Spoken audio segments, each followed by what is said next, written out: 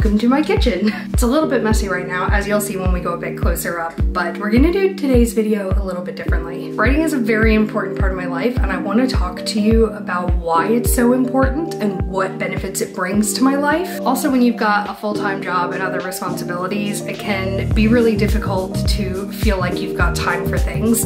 And whilst the weekends are normally the times that I would be filming videos and editing videos and even doing some writing, this weekend it's my niece's birthday party and I have other things I need to do around the house. Namely, I need to clean my kitchen. So what I'm gonna do is I'm gonna bring you around my kitchen with me and I'm gonna clean and I'm gonna talk to you about what writing brings to my life. So the things that I need to do are I need to empty the dishwasher, I need to hand wash some of the dishes that are over there once I've loaded a few other things into the dishwasher. I need to empty our food waste bin into our countertop composter. I'm not gonna run that necessarily, but although I might because it's a sunny day and we use solar power, so I might take advantage of that. I need to clean the sink, I need to take out the recycling, and I need to do the worktops, and I need to try to do all of that in about 30 minutes. So let's not waste any time. I'm gonna get started on that, and in the meantime, I'll talk to you about the value that writing brings to my life. So the most obvious value that writing brings to my life is my royalties. I am a published author and I do get royalties for my books. Royalties are famously low.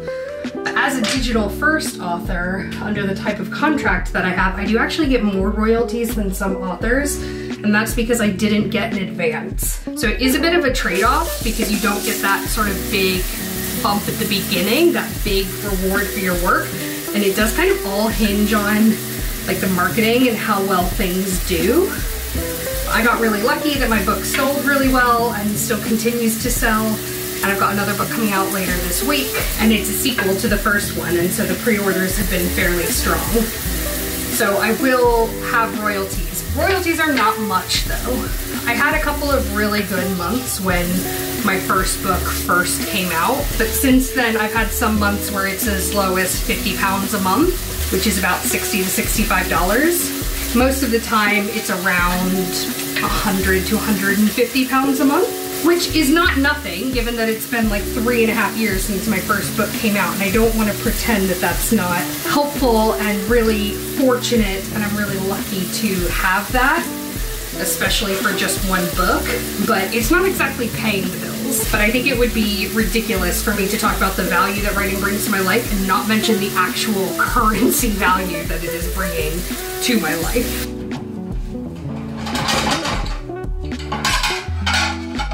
The second thing that my writing brings to my life is a creative outlet. I'm a big believer in the fact that we all have different types of energy, and I'm someone who always has a lot of creative energy, and I need outlets for that. In times of my life where I haven't been writing as much, I found myself hobby hopping quite a bit in terms of like crafting and things like that, because I've needed an outlet for that creative energy. But for me, writing is absolutely the best outlet for that, and I've noticed that in the way that I am when I am writing versus not writing. I feel really pent up and frustrated if I'm not writing, and it's because that creative energy doesn't have anywhere to go.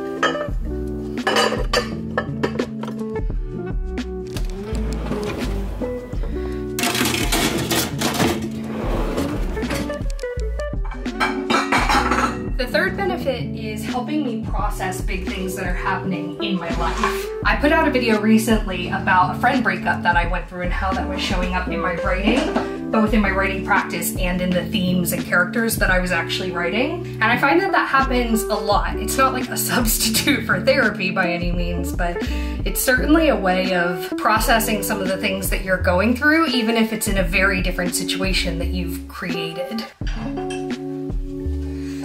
The fourth thing is community. Now, I work from home and I don't drive, so I can be quite isolated on a day-to-day basis. Not that I'm necessarily lonely, of course that happens sometimes, and I think writing is inherently quite a lonely experience sometimes, but I've actually found a lot of really good community through books and writing, specifically through my writing group that I'm a part of. I have people in my writing group that I talk to more than like close colleagues at work because we're seeing each other every single day on writing sprints. And we're talking about things that are important to us and sort of philosophical and existential things that we're incorporating into our writing because it's relevant to the work that we're doing together. And I think that that's so fun. Sorry about the tripod, but I didn't want to move it because I'm gonna need to talk to you at the end as well.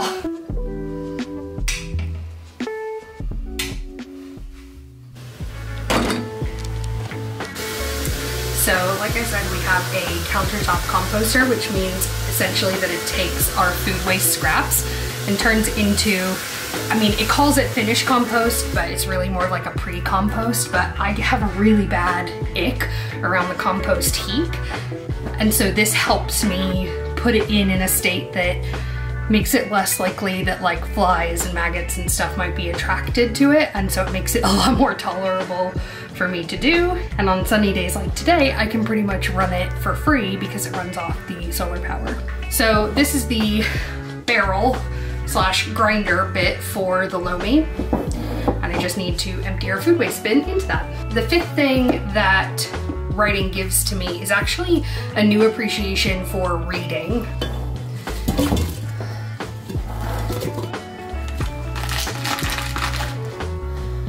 I find that the stories that I'm reading mean more to me when I know what it's like to create them. That doesn't make me enjoy them more necessarily. If anything, it might make me a bit more critical of them from time to time, but it just gives me a new appreciation for what it takes to do something like that and to craft something like that. And given that reading has been a passion of mine since I was really young, that's a really fun sort of value add for me, that it gets to enhance that experience as well. So we're all filled up here and I'm gonna go put this on.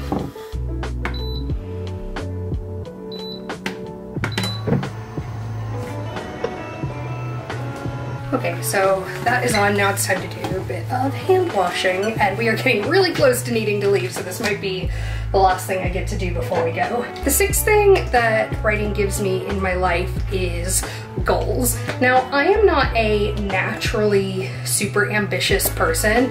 I've never wanted to be a billionaire or president or anything like that. Like, my absolute ambition in life is to be a garden gnome, and so I have sometimes found it really hard to set goals for myself.